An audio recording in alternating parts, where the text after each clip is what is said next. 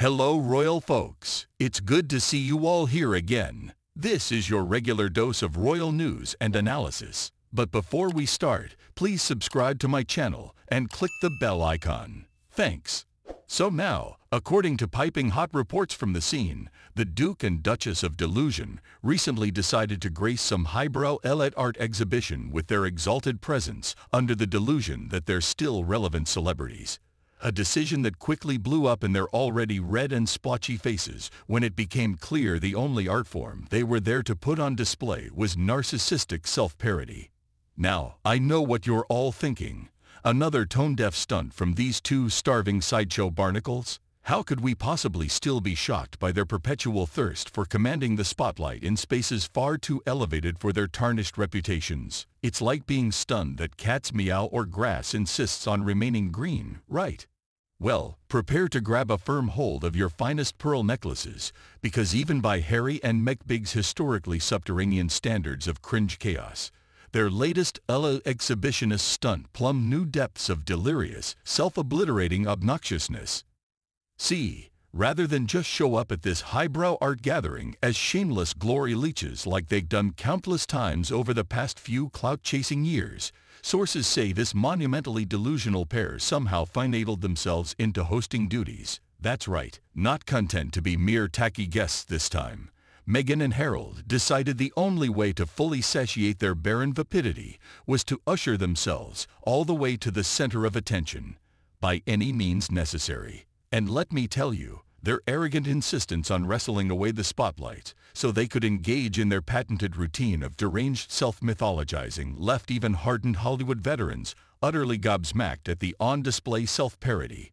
According to stunned eyewitness accounts, our dastardly royal runaways spent the entire evening furiously trying to outdiva one another in a never-ending struggle to remain the brightest supernova in the room. Whether it was Meghan loudly chortling over some off-color joke she no doubt stole from an old friend script, or Harry standing on a table like a drunken frat bro swapping wildly embellished war stories from his largely ceremonial military service, no bridge was left unchewed in their path of showboating destruction.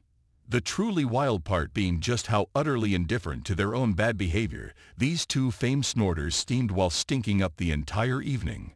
According to one aghast attendee, even though every cultured guest slowly shifted from uncomfortable cringing to outright disgusted contempt, Meghan and Harry remained blissfully oblivious in their headspace.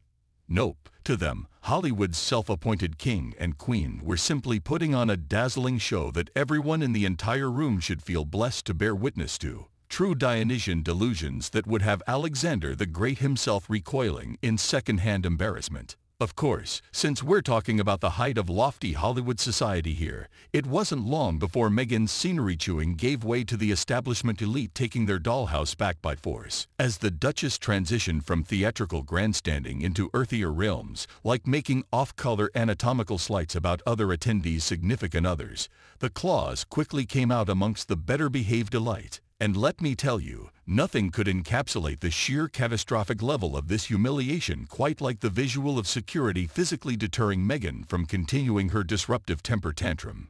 To have the scandal-stained Duchess, who fancies herself a reigning queen of the Hollywood bourgeoisie, be physically restrained from flashing her Coachella bits to all of les cultural cognoscenti like some feral barefoot contessa, an ignominy of nuclear proportions.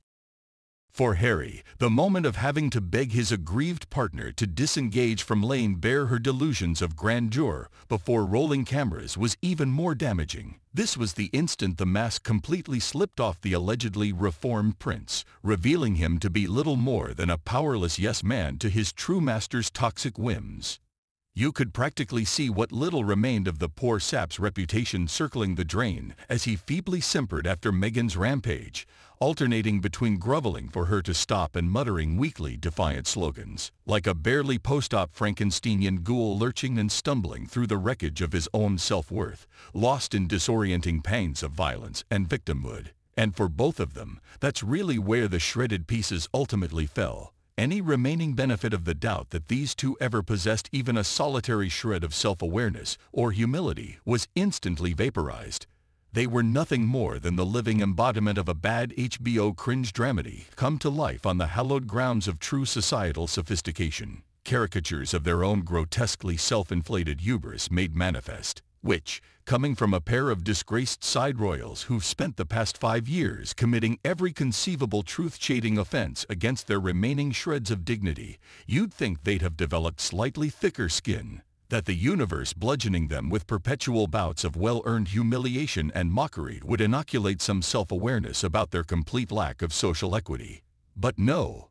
Instead, their derision sank them both even deeper into a delusionary spiral of hyperbolic victimhood. According to accounts, they've scarcely stopped reliving the perceived outrage against them since the incident, continually strafing thin air with furious truth clouds about how the Hollywood art circle has now officially shunned their nobility. Totally predictable behavior when exposed narcissists of their ilk get triggered back into their default self-preservation mindset, flinging ideations of woe and ostracization indiscriminately to ensure every embarrassing stumble back into cultural irrelevance is just more fuel for their twisted pasture complex.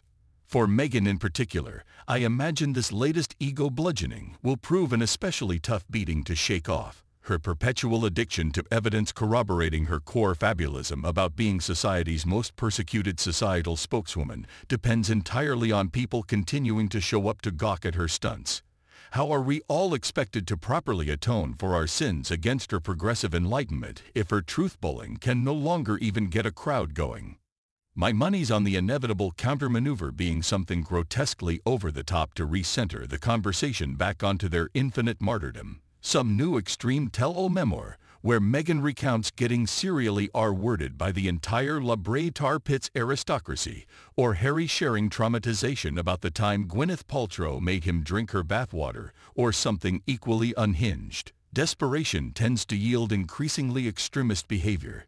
Either that, or perhaps they'll finally get the message this time. That much like their dilettante ancestors across the pond, their self-appointed reigns as Hollywood's progressive power couple du jour have simply overstayed their welcome, that there's only so many swings their daily pity party can attempt at commandeering the spotlight before even those vapid circles grow exhausted by the spectacle. Maybe the epic full-court dismissal from this art community will be the coldly received reality check they both so desperately needed. That their truth warrior shtick has officially crossed over from compelling avant-garde statement into pitiable self-caricature sideshow. And if they possess even a molecule of self-preservation instincts, this scorching humiliation will inspire the first step on a long road toward reclaiming glimmers of humility and respect. Then again, anyone still betting on these two to one day suddenly rediscover their moral compasses and find inner peace outside the limelight is likely better off spending their money on lottery scratchers. As everyone within a 100-mile radius of their howling vanity already knows,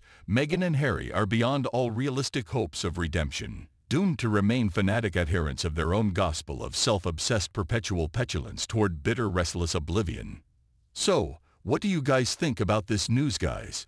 Sounds off in the comment and let me know what you think. Stay tuned for more updates on the intriguing world of royalty. Until then, thanks for watching. We'll see you again with some more fascinating news about the royal family. Thank you.